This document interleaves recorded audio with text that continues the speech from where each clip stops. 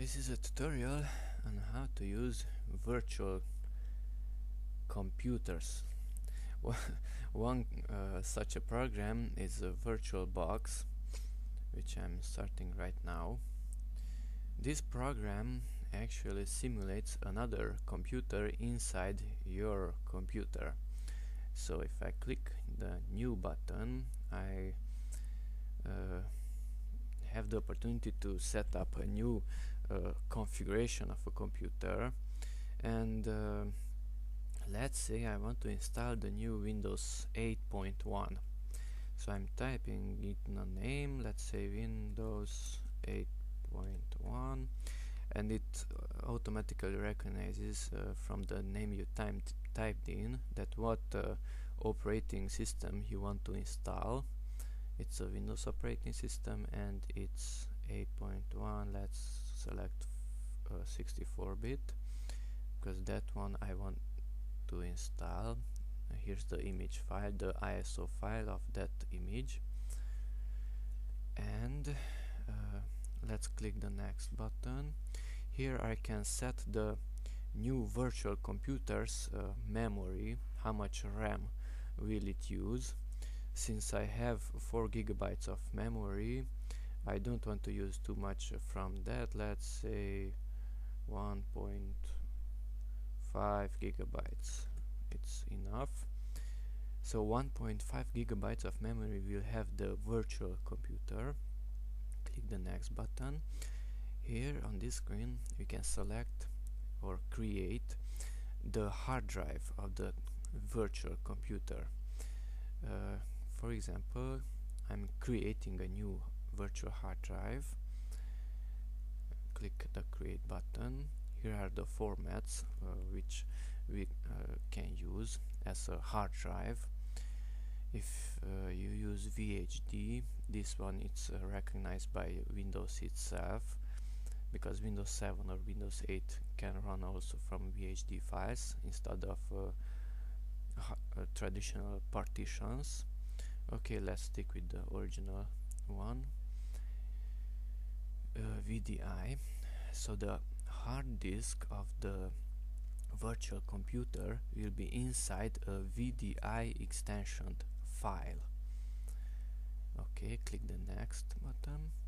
The size of the virtual hard drive can be dynamic or fixed sized.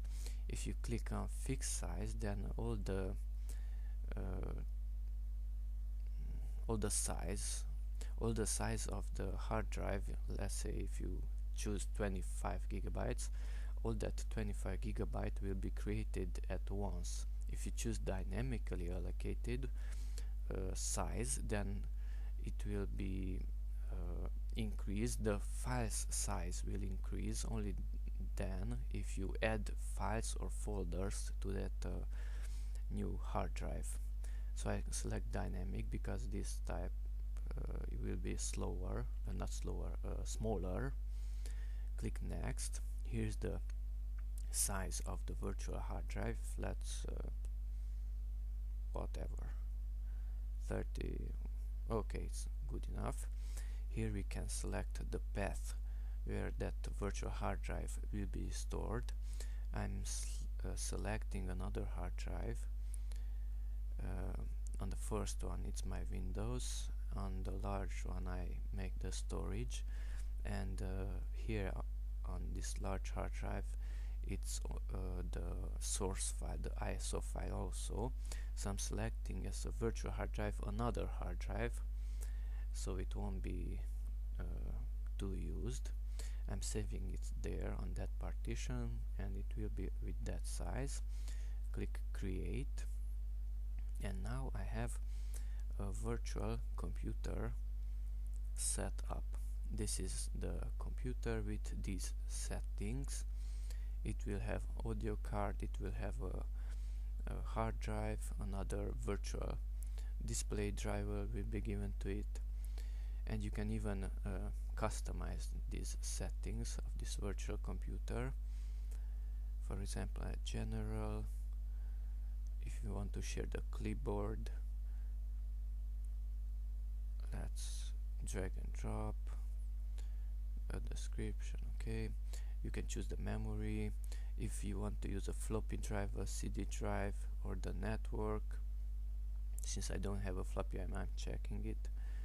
Okay, processor, how many cores should the virtual computer use. Since I have a 6-core CPU in this computer, I can set it to use all those 6 cores, or if I prefer not to use so many resources, I can pull it to the left, or how much in percent will be used. Acceleration, this is the processor's features.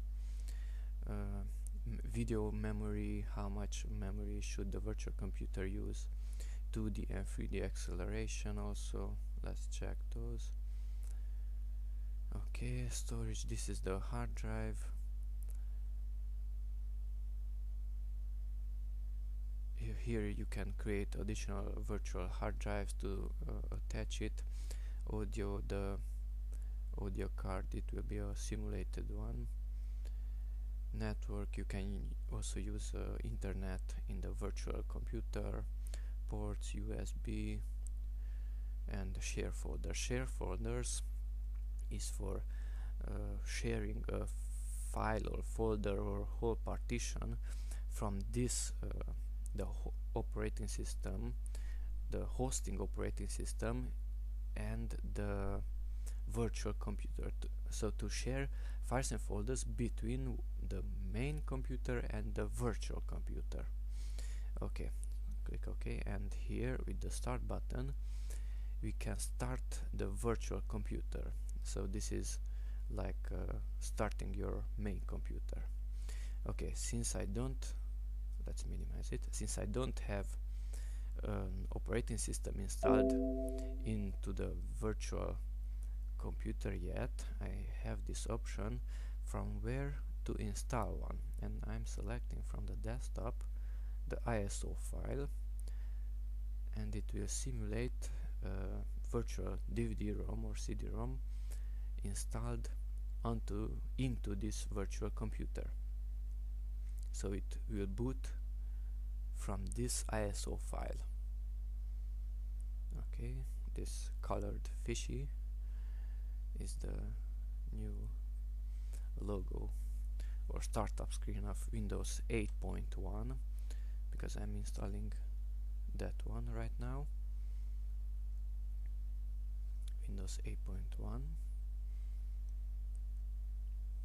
It's moving kind of slowly. Let's see in Task Manager. Ooh, it's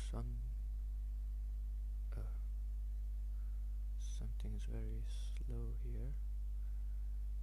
CPU usage, okay. Mouse pointer integration, okay. Click OK. So if you notice, the mouse cursor is inside the virtual computer and I can pull it out.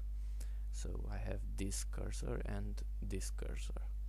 In all the versions of VirtualBox, you had to install another, this one, guest additions, and only then you could pull your mouse cursor out from the window. Okay, so I'm clicking next to install the new version of Windows, and install. Setup is starting.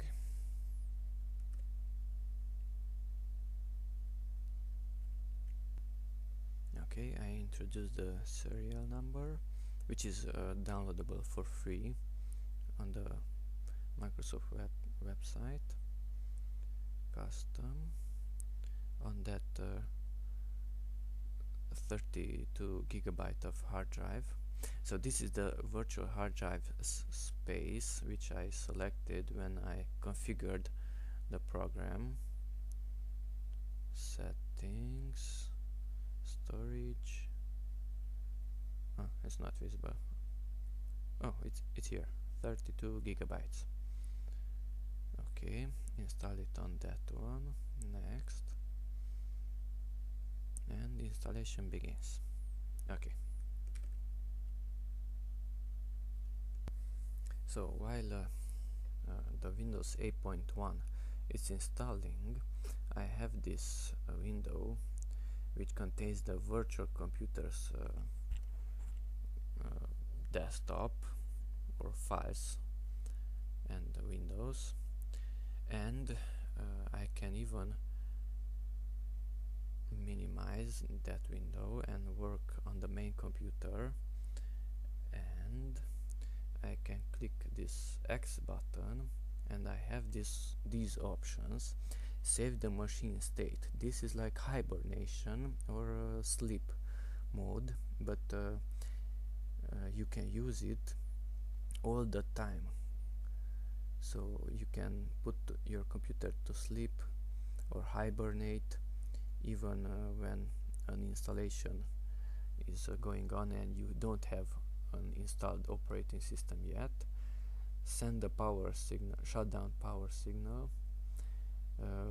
We'll try to shut down the whole computer, and power off the machine will mean, it's like pulling out your computer from the wall socket. That means total power interruption.